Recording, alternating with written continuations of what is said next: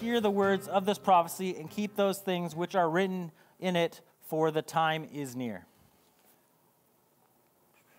So again, last week we talked about the six of the seals, and we also mentioned the seventh seal. We started on it, which the seals, for those who don't remember, the first one was man was given a bow, given a crown, and went out to conquer. The second seal, peace was removed, violence breaks out, and that person has a sword and a red horse. The first horse was a white horse. Oh, sorry, my thing's freaking out. There you go. Third seal was given scales, and implies that there will be a lot of inflation. Again, the inflation it's talking about is like 10 to 12 times what the price of things are running for at that time. The fourth seal is death, and Hades with him. I always think of, again, like I said, in the movies, that's like one of the most quoted parts of it is, I am the fourth horseman of the apocalypse. I'm death, The vigilante always has that kind of saying. A fourth of the earth will be killed with sword, famine, and death to the beasts. The fifth seal, it kind of switches up a little bit. The martyrs cry out from under the altar and say, asking God, when will we be revenged?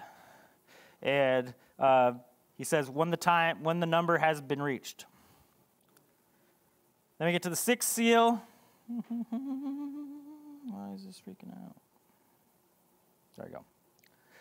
The earth quakes, the sun darkens, the moon turns, and stars fall from the sky. And the sky recedes like a scroll. And people are hidden and trying to get away from God. They're like, hide us under the rocks. And then we start with 7, which was the seventh seal, which starts with Revelation 8. Heaven was silent for a half hour. Dun, dun, dun, which is kind of where we were, or we are. So this week is obviously a little more exciting than last week's. It's like we get a little more into the kind of imagery of things. So we'll get going with that. Dun, dun, dun. When he opened the seventh seal, there was silence in heaven for about half an hour. Revelations 8:1. Not much to elaborate, I feel, on that. Silence is silence. It's kind of interesting, after this, kind of almost like the pause before the storm, because kind of like up to that, obviously everything kind of happened, and then there's kind of a little pause, and you're like, oh, finally it's over, and like, no, it's just more's beginning. So it's like kind of like that little pause. Yeah, exactly. Dun dun dun, horns, yay! Because one thing going into Revelation is I feel we always focus kind of more on the seals, and we don't realize that there are different layers to it too, because like I said, now we got the horns, and then later we'll have the bowls, and so there's many different layers to it. So Revelation 8:2. Again, we're using New King James just to make it a little easier. And I saw 7 angels who stand before God, and to them were given 7 trumpets. Then another angel, having a golden censer, came and stood at the altar. He was given much incense, that he should offer it with the prayers of all the saints upon the golden altar, which was before the throne. And the smoke of the incense, with the prayers of the saints, ascended before God from the angel's hand. This is kind of interesting. So this... I had a comment. Yeah. Just on that. This is something that God showed me a while back when I was reading Revelation about. It says, where is it? I should offer prayers with the prayers of all the saints. I think we talked about this in Preach and Teach. Like this, to me, the Lord revealed to me is like there's no prayer that isn't heard by heaven, that God doesn't hear and receive. And this is like even when things like we pray for people and they don't repent, or like whatever the situation may be, it doesn't just go away. Like it's never wasted with God. And this is like where they're gathered in a sense, and He uses the prayers of the saints as a okay, you didn't want to repent, here's the judgment for that, or whatever it may be. So I'm not saying I know it all, but that's something that God definitely showed me was our prayers are never not heard. Our prayers are never not stored in His heart. So yeah, there's many instances in scriptures where it talks about, for some reason something was delayed or that. And again, sometimes we're not praying the right thing, sometimes it's not in the right thing, but again, none of our prayers are wasted. Right, yeah. If nothing else, it also builds that relationship with God, which is what we're supposed to be doing. We're supposed to be having that relationship, which you have by actually talking with people So you get that again from talking to God. So one of the ways to do that is through prayer. Amen. So the interesting thing for me on this was just, there's kind of then randomly 7 angels that stand before God, which I mean, technically all angels I guess stand before God, but there's not, in the previous explanations of the court, or not, or the rooms, the throne room, it doesn't specify that there were 7 angels in front of him, but now there are 7 angels in front of him. So that's just a little something that was kind of like, interesting. To me, offers the throne and smoke. Yeah, so he mixes it, and it's a sweet smell and aroma to God at the angel's hand. And then it gets a little more exciting with verse 3. Or, what? I skipped to 5. What happened to 3, 5? Oh, no, 3. Oh, that's always 4. There we go. And 5. And the angel took the censer, filled it with fire from the altar, and threw it to the earth. And there were noises, thundering, lightning, and an earthquake. So the 7 angels who had the 7 trumpets prepared themselves to sound. So again, in preparation for the angels to blow their horns, the prayers are offered up. Then the angel scoops the ashes or the coals out of the altar and throws them at earth. So again, comets. There's going to be a lot of comets and fire from heaven in the end. That's what I get from so far as this. The first angel sounded, and hail and fire followed, mingled with blood, and they were thrown to the earth, and 1/3 of the trees were burned up, and all the green grass was burned up. Oh.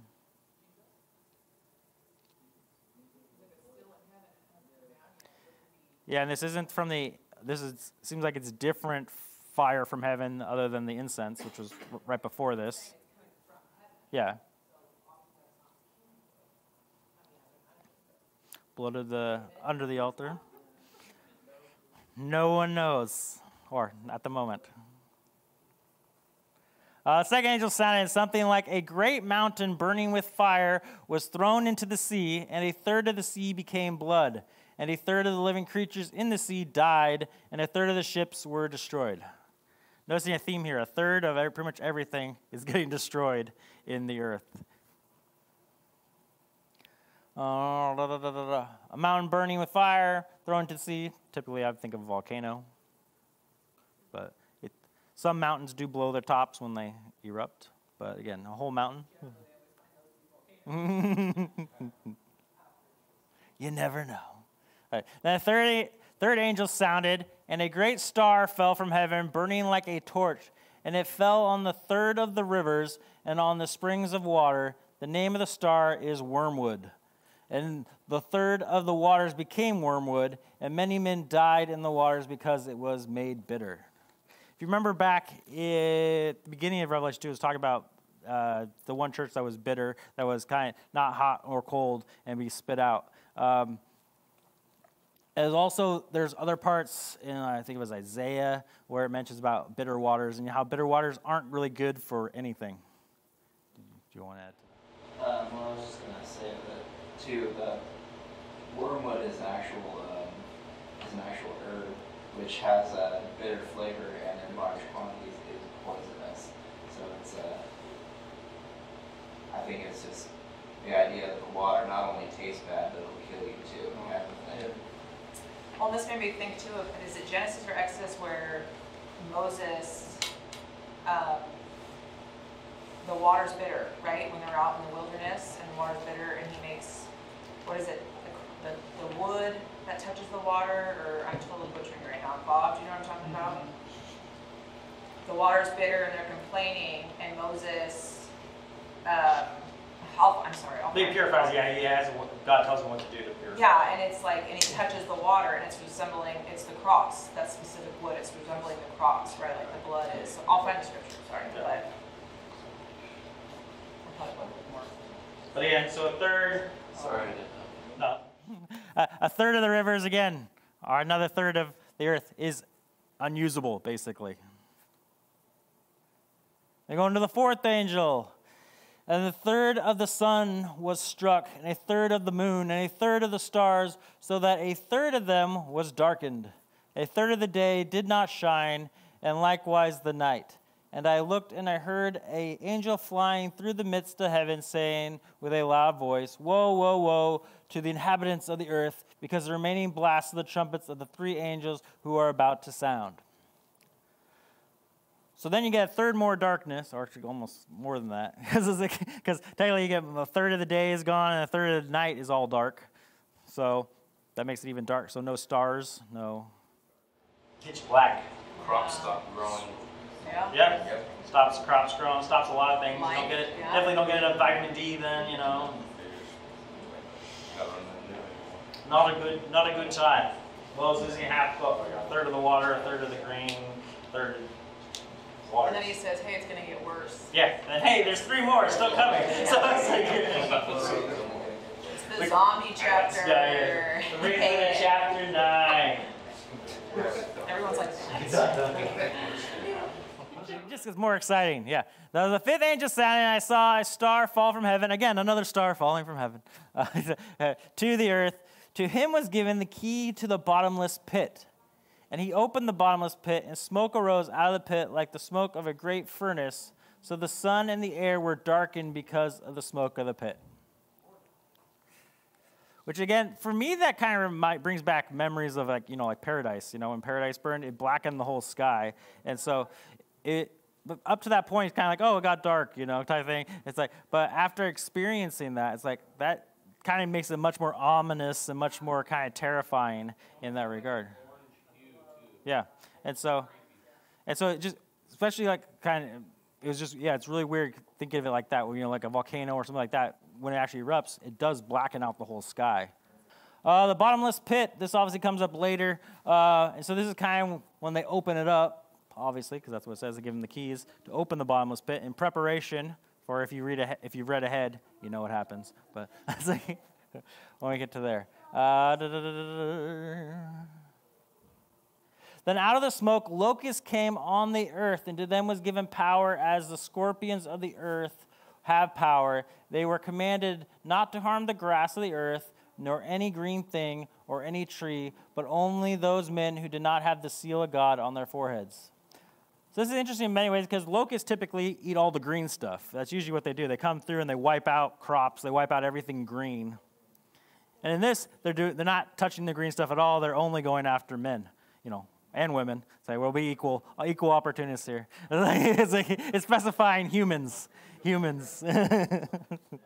do you think the seal of God on their foreheads would be? Because I heard, we talked about that a little the bit mark last of the beast on their forehead. We talked about that a little bit last week, and there's much debate on what the seal is, what the mark of the beast is. We will touch on that a little bit more too later as we get into it. We already go through the 144,000 seals?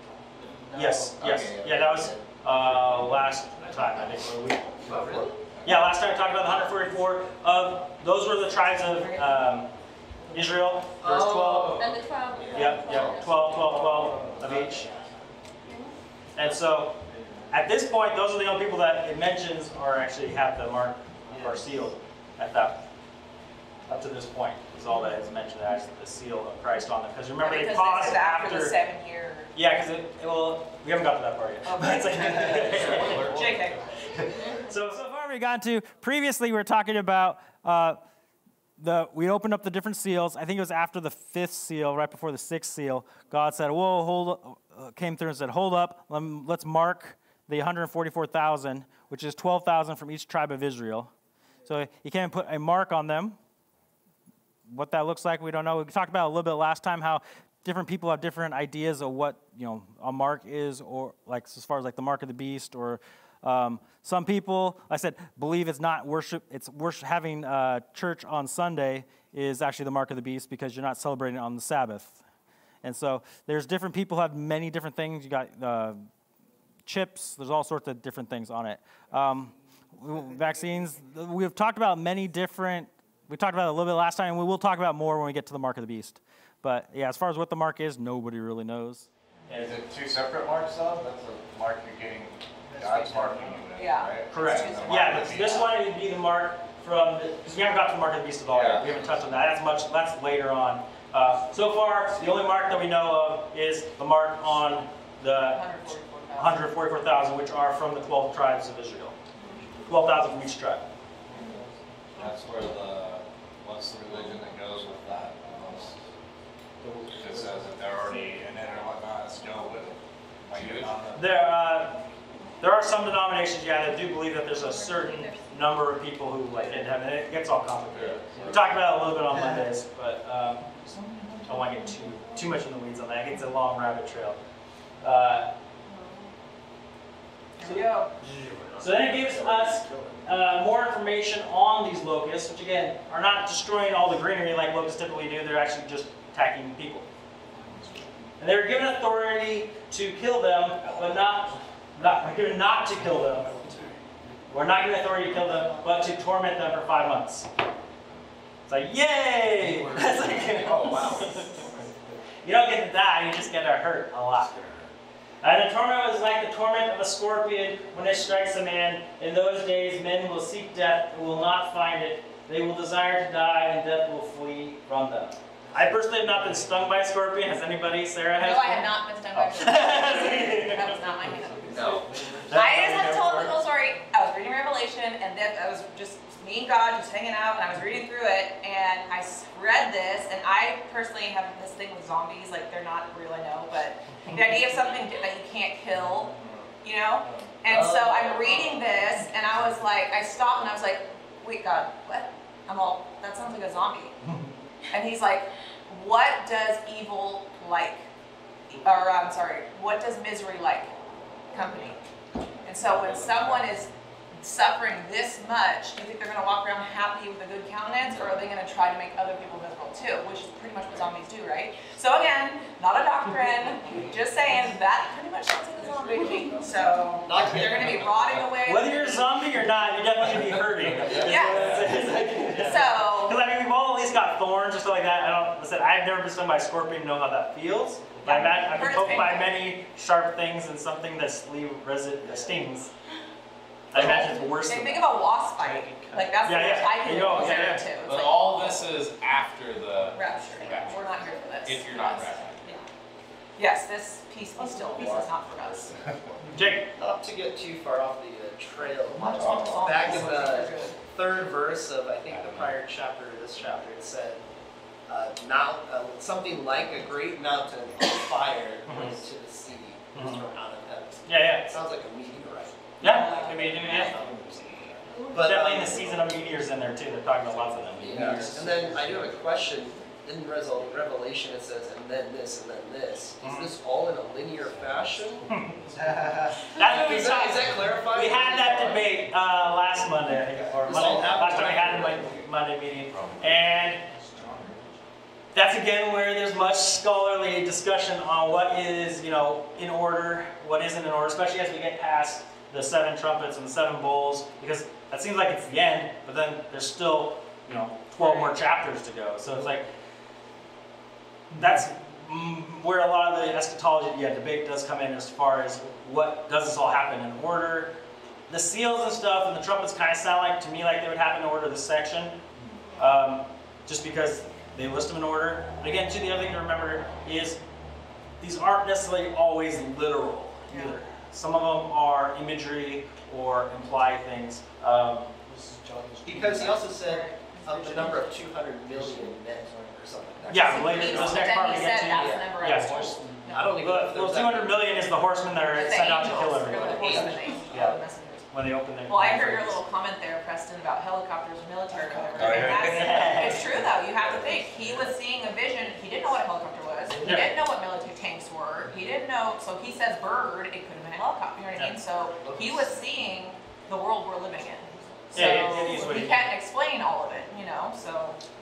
Like I said last week, he's also were their original first flat earthers. So then the earth isn't all that as big as we know it as. But yeah, they don't have the same context as we do. Yeah. We were talking, David and I talked about this last Monday about how cool it would be to be actually still in the first kind of century and be able to see it from their eyes. Because we have our eyes, our position, where it's like some of the stuff doesn't make as much sense to us, whereas during that time it might have made more sense because it's much more in context with the time. Which again is where the whole hermeneutics and stuff comes into studying scriptures. it's true that it says death will flee from them. Like, Yeah. our idea, it's kind of the idea that someone's controlling death. Yeah. Usually, so it sounds, definitely like something that would regularly kill you isn't going to kill you. So. Well, and later it goes to say it's released. Grandma Cooper takes a break for a little bit. Now that's a good point, though. Like you want to die from the pain, but then. Yeah. Which sounds very unfun. Sounds very undead. Lou was just saying something about that movie, The Scorpion King, how like it makes you like or whatever. Yeah. Well, now the next part goes into actually the description of what they look like, which again, whether it's literal or part of it's symbolic, who knows? But this is what it describes it as. The shape of the locusts were like horses prepared for battle. On their heads were crowns or something like gold. And their faces were like the faces of men. They had hair like women's hair, and their teeth were like lions' teeth. And they had breastplates like breastplates of iron, and the sound of their wings was like the sound of chariots, with many horses running into battle. They had tails like scorpions, and they were stingers in their tails.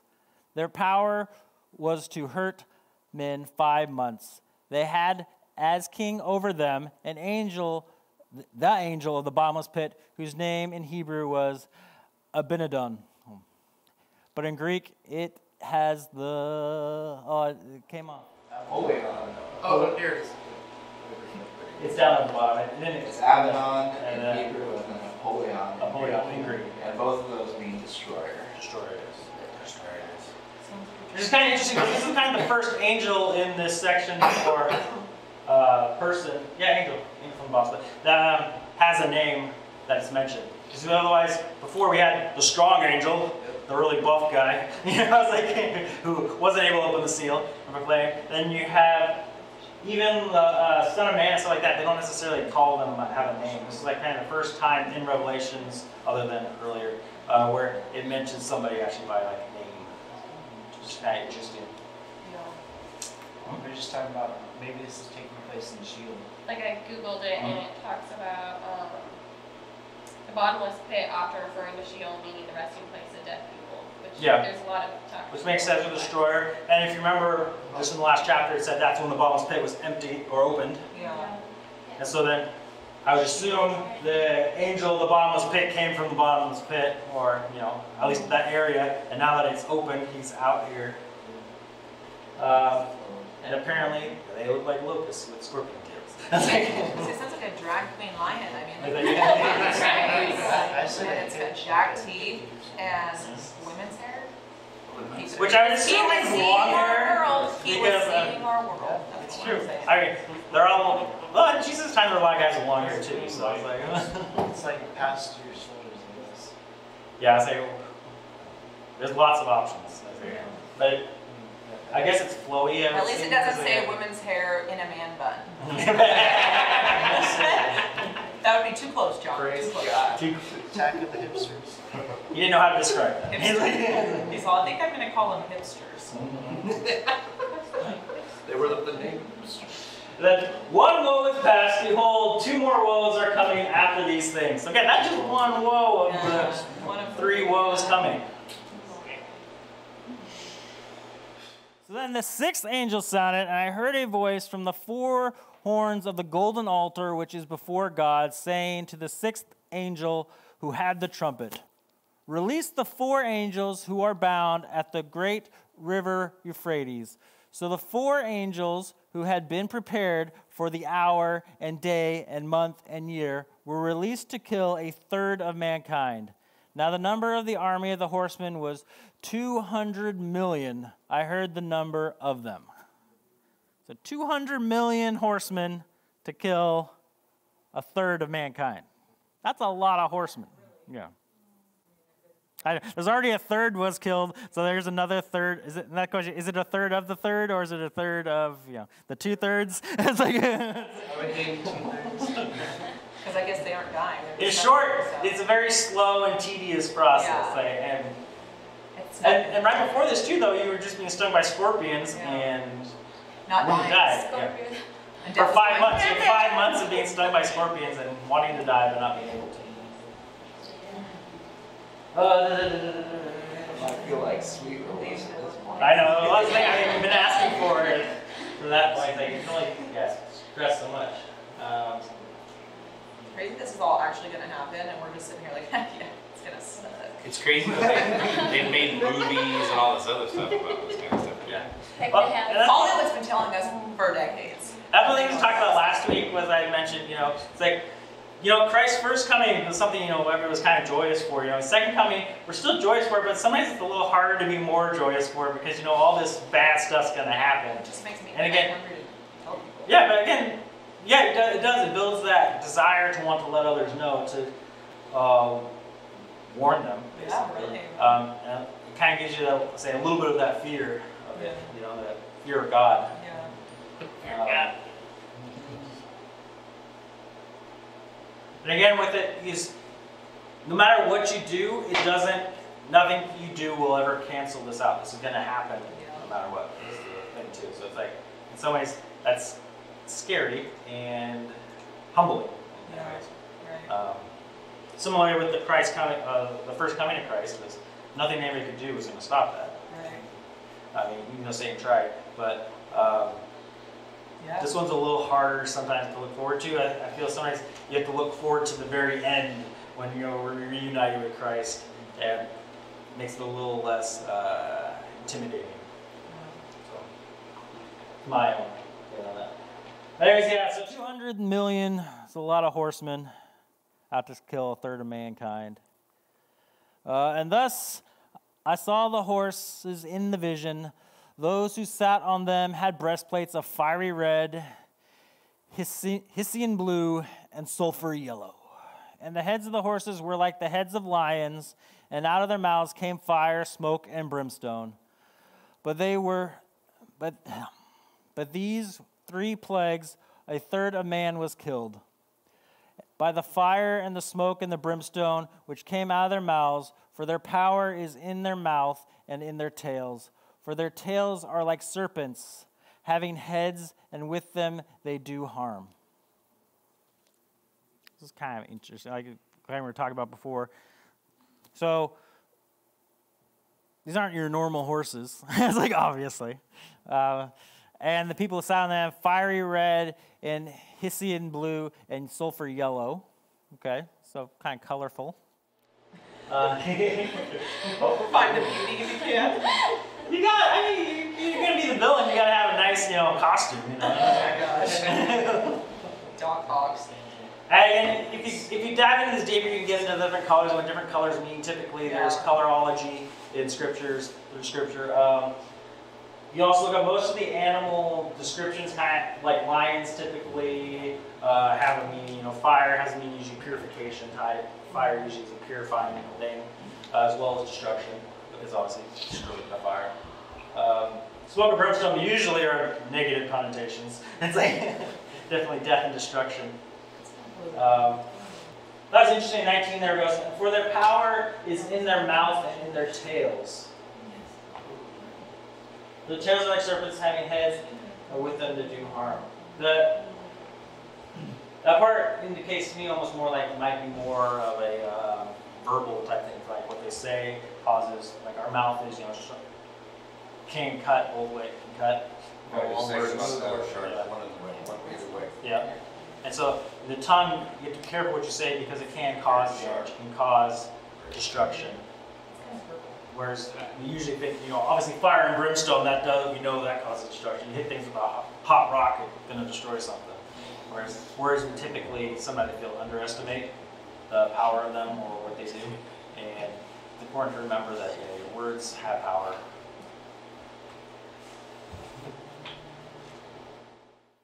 All right, so at this point, a third of mankind's been destroyed, plus a whole bunch of torturing, and then, but the rest of mankind who were not killed by these plagues did not repent for the works of their hands, and that they should not worship demons, the idols of God, silver, brass, stone, and wood, and can neither see nor hear nor walk. And they did not repent of their murders, or their sorceries, or their sexual immorality, or their thefts. So even after all this, they're like, nope, I'm good. I was like, Think of like if you could picture, and I'm not going to say any names, someone evil in the world today, right? We all picture somebody. So from our perspective, right?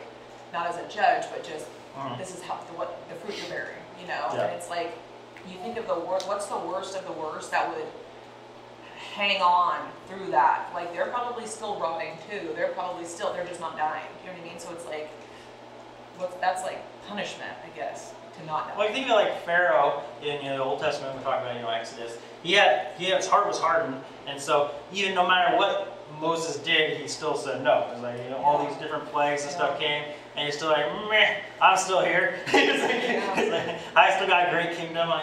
Even a third of it's destroyed. Whatever. But no, I can push through this. Yeah. Sometimes. It reminds me of recently a lot of talk, kind of with AI and stuff like that, is that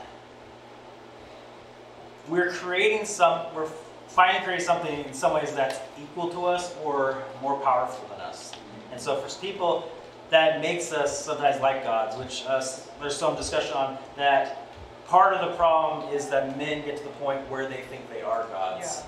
Which has been kind of problem, kind of back with Babel even. I think that was more of the thing where God separated the languages because it's like man can do anything, and so then they're going to see themselves as gods. Because if you can recreate yourself or something better than yourself, then you are basically like a god, right? Because hey, I made this. Currently, it's been confined to computers. You're stuck in a computer. Well, so there's billionaires that you could read stories about that are trying to be immortal. They're like, how do I do this? What do I eat? I mean, that's where the stem cell stuff comes from. I mean, all kinds of evils and things. But yeah, because people learn amazing things, and modern medicine, does amazing things. And again, obviously, that's part of the reason why God, during the Tower of Babel, separated the languages to make it more difficult for us to escalate to that level where we see ourselves as gods. Right. You know what's creepy? Speaking of that, what you just said, something just came up. You know how they have those like Rosetta Stones and everything? I just saw one the other day. It's called Babel. Yeah, that's a real It's creepy. It's like how to learn languages. Yeah. It's called Babel. It's interesting because Babel was just a few generations after the flood. Yep. And so it's interesting to think about. And something that you brought up with Pharaoh too, that Nicole pointed out to me years ago, was it says that God hardened Pharaoh's heart. Correct. And it's like you think of God like he's this gracious, he's this and that, but it's like Jesus said, no one takes my life, I lay it down, right? And so God dictates sometimes things that seem to us like laws or like, I don't know. That's just an interesting thing No, that's something to fulfill his plan. Nicole and I have been looking at Genesis a lot more recently, kind of going through the Bible in a year. And one of the things in Genesis, when you're looking at that, a lot of it actually isn't that. A lot of it is us yielding what we consider right and wrong, what we consider things to God, what does God say is right and wrong. Because to us, if through our own eyes we can make things like, oh, this is right, this is wrong, this is right, this is wrong. But what does God say? And so in many ways it's us yielding to Him to see what He says is right and wrong, despite what our judgment says, what our experience has taught us that's right and wrong, per se. And so that's something that Nicole and I have been talking about and discussing. So That's very. And again, it comes down to submitting to Him. And again, you don't have to. You don't have to submit to Him. You have the option. But again, there's consequences for right and for this and for that. So no matter what you choose, there's going to be consequences. Because again, either way, it's not always a joyous revelation. Yeah. Speaking of that, speaking of God hardening Pharaoh's heart, also reminds me of Romans chapter 1, that He gave them over to a reprobate mind. Yeah. That there was a point where they knew what was right, and they rejected it, and God gave them over to that mindset. And I think it's the same way with God hardening Pharaoh's heart during the plagues. Pharaoh has mind made up, and after a certain point, God gave him over to that, and that took over his whole personality. So I think the danger in not submitting to God is, after a while, God is just going to say, okay, if this is what you want to do, then this is what you're going to do. And at that point, that hardening takes us over. Yeah. Which Israel, he called a stiff-necked people, right? Is what they do. He's like, you don't want the law. Yeah, no, we do. No, trust me, you don't. You know what I mean? Go back and tell them again, you know? And they said, no, we just tell us what to do. So they did it by choice. Yeah, and then You know, he tried to. Yeah, we want a king, and he's like, you don't need a king. Like, we want a king, and then we'll Promise follow. you don't want one. He's like, you don't want one, and like, yes, you do. He's like, all right, here's a king. Right? And over and over. And so again, he gives us the desires of our hearts. Again, sometimes the goal is though to have his desires as our will. That's it. Amen. And Amen. so, that's good. because he will give you way, you get to your desires, but then you're stuck with what you wanted. It's like, He wants and us. it leaves an empty void in you. Right. Whereas when you want what he wants, it fills that void. You don't get that emptiness that you feel. Amen. Otherwise, by again doing your own. Because again, he gives you what you want. So the trick is to get to where you're thinking and wanting what he wants. I think that's the end. That's the end of Revelation for today. So next time we'll go into 7th. I think we're on the 6th, right? We'll go to the 6th. I found the scripture I was referencing earlier. Yeah. It's Exodus 15, 22 to 26. It's the Lord provides water. Then Moses led Israel from the Red Sea, and they went out into the wilderness of Shur. And they went 3 days in the wilderness and found no water. When they came to Marah, they could not drink the waters of Marah, for they were bitter. Therefore it was named Marah. So the people grumbled at Moses, saying, "What shall we drink?" Then he cried out to the Lord, and the Lord showed him a tree, which is the prophetic of the cross. And he threw it into the waters, and the waters became sweet. And then it goes into how they made an altar and stuff. That's what I was thinking about. Yeah. The water becoming bitter and how the blood of Jesus, because right before it had that whole blood reference. You know, like the blood was sort of, it's like, well, what blood was it? You know? Yeah, because up to that point too, I try and remind memory in Revelation, the only blood mentioned is the lamb that was slain. Right. Up to that point in Revelation, Yeah. And when people died, Mercy. Yeah. that's again on earth and things from heaven. So.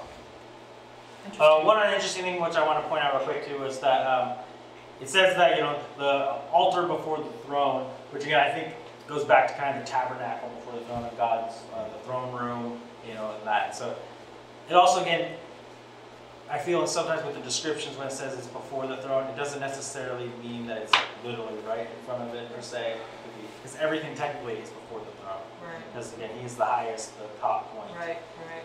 And so, again, I think of Con Air. If you ever watched Con Air, and they have a point where he draws the map in the sand or whatever, and he's like, all right, this is the plane, this is this, and that. He's like, well, what's that rock? He's like, this is a rock. And he throws it out. It's like, sometimes a rock is just a rock. Sometimes numbers are just numbers, but other times they do have extra meanings to them.